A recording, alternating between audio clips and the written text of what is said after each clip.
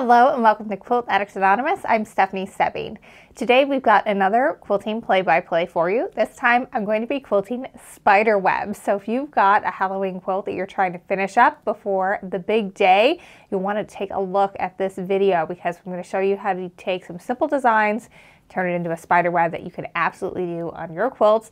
It was actually, the first couple were a little rough, but once I got to my third and fourth, had it pretty far down. It did really well and it was really fast. I was able to do the entire twin size quilt in about an afternoon. So it really went very fast as far as free motion quilting stitches go. So the quilt that I'm working on today is our remake of Dot Dash. So the original of this is actually right here behind me. You guys have been asking about it for weeks. It is in my new book, which I just got word is shipping to me today. So by the time you guys see this, it should be at our store. So we have opened up sales for that. It is called Fat Quarter Patchwork Quilts. It is the follow-up to my last book, Fat Quarter Workshop, which was packed with a bunch of fat quarter friendly patterns that were originally part of our Stash with Stephanie Club and now are available exclusively in the book with 2 exclusives, and we follow the same format here. So you can get 12 patterns in one book. It's less than the price of 2 patterns, so it's a great deal. You get 2 exclusive patterns that have never been released anywhere else, and so just those 2 alone are worth the price of the book, and they're all fat quarter friendly and they all can be completed fairly quickly. I really enjoyed this one. It's very different than the original. The original is so pastel and really kind of, it's beautiful. It's very tranquil. We used the shell rummel fabric for it. This one we use Spookier and Sweeter from Art Gallery Fabrics, and it is so cute. It just goes to show you that when you've got a decent pattern, it really doesn't matter what you use with it as long as you are able to get that contrast.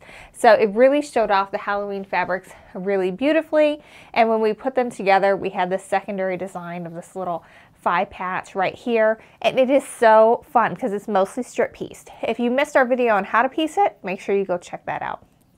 All right, so let's talk just a little bit about thread before we get into the quilting. So I started off with a really light pink and I was playing thread chicken with this. I got about halfway through and all of a sudden I ran out of all my thread. I was like, well, shoot. But I really liked the way it looked, as it really blended very well with the light pink, and then also it went well with this background, which kind of has a light pink hue to it, very light, almost ivory.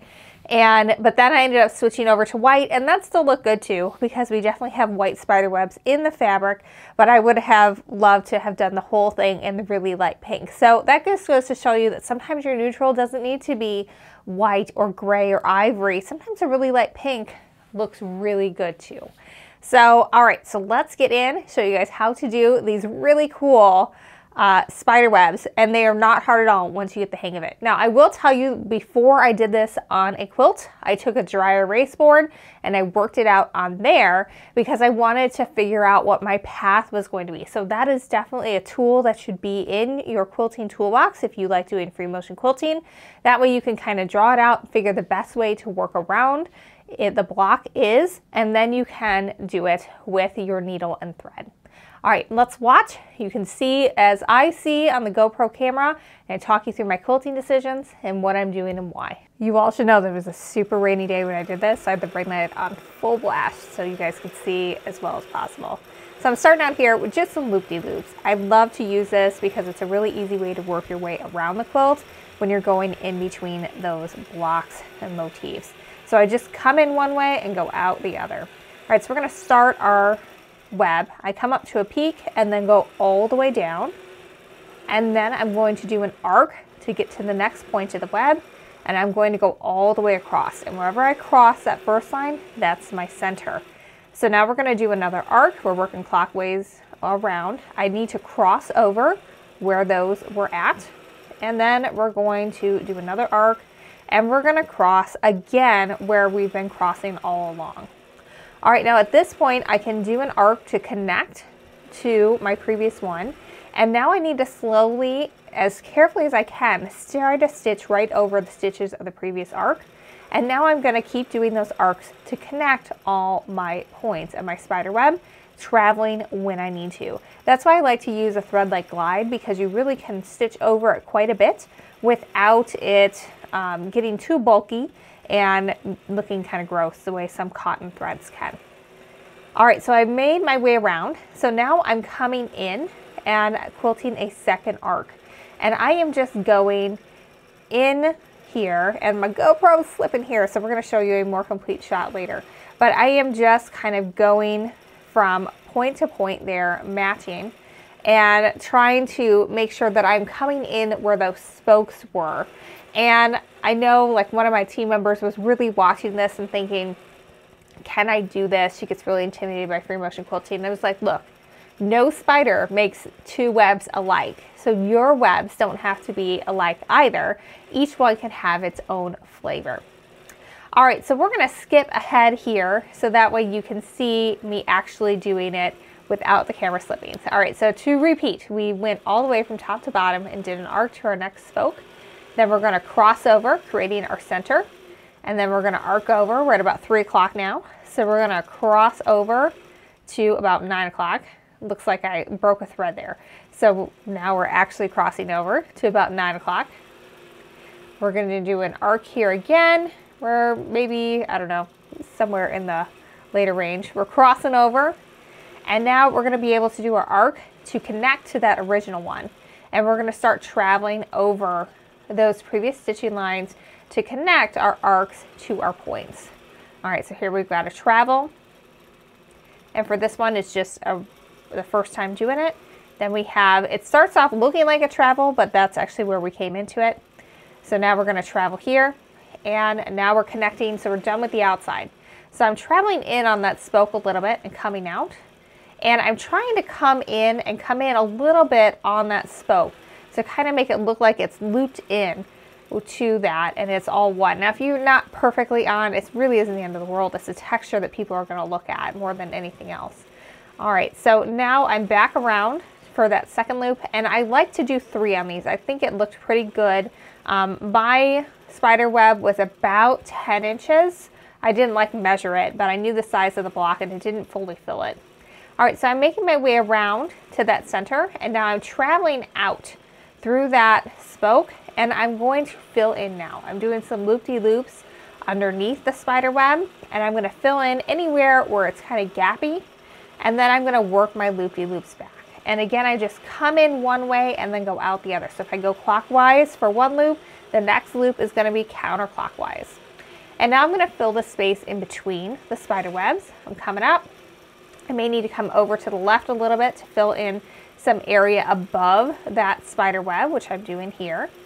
And now I'm gonna do usually 2 or 3 loops over to where I feel like I get to a point where I can then start my spider web.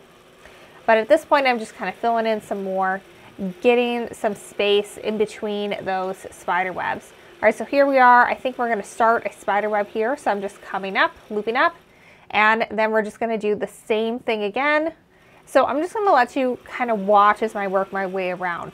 But this is the thing where I told you I kind of practiced on a whiteboard first so that I could work out how I was going to make my way around the spider web. What was the best way with the least amount of traveling over threads, because that can be a little challenging, especially when you haven't done it before or you're not using something like a ruler to keep everything perfect. And this way I was able to know kind of where I wanted to go, and still, like, my first couple were rough. They didn't look as good as these were. This is the second to last pass for the quilt that you're seeing here. And it's, you know, it took me a little bit to get it figured out on actual quilting, like on the quilt, versus just doing it. And I want you to look at that top left. I wasn't perfectly on there, and that's okay.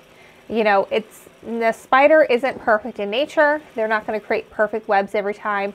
It's okay if you're not perfectly on top of it, because at the end, people are going to see the texture and they're going to see the spider webs in the middle of your Halloween quilt, and they're going to think it looks so cool. But I don't want you to be intimidated by this, because really once you work your way out about how to actually stitch that spider web on, I encourage you to draw this as well, then it really isn't hard, because we're drawing some lines and we're drawing some arcs.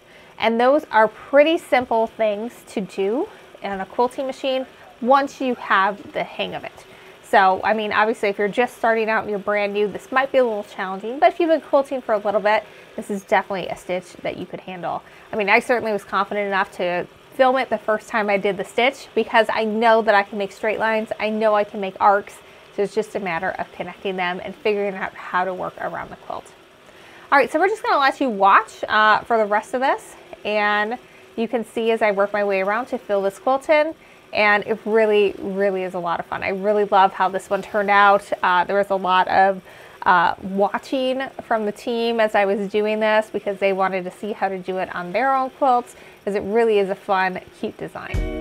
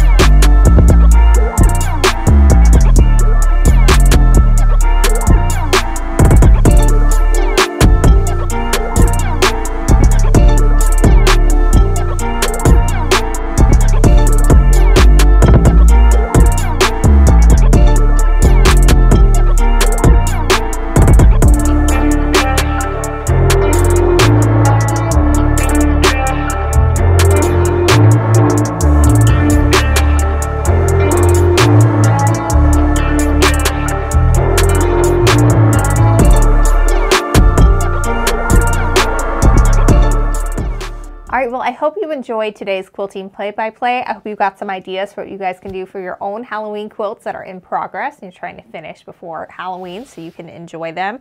I hope that this made it less intimidating for you, because really all we're doing is we're going to come in, we're going to come straight down, we're going to travel over, and then we're going to cross, do an arc, travel over, passing through that center, and then an arc.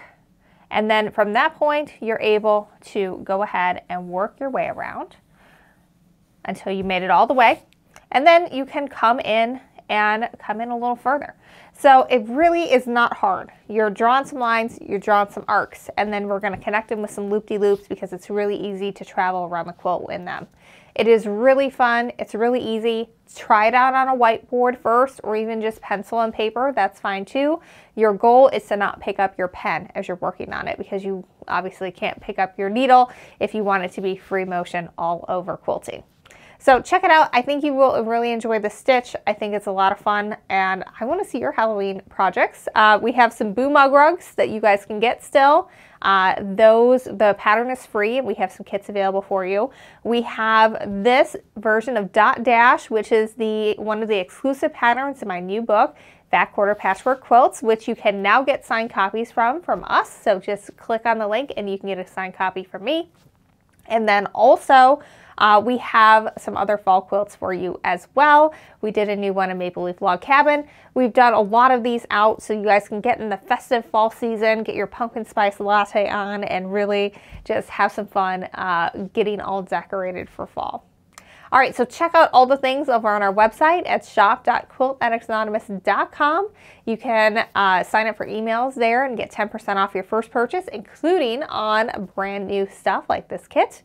And then you'll be the first to know when we have new goodies in store. So check that out, and until next time, happy quilting.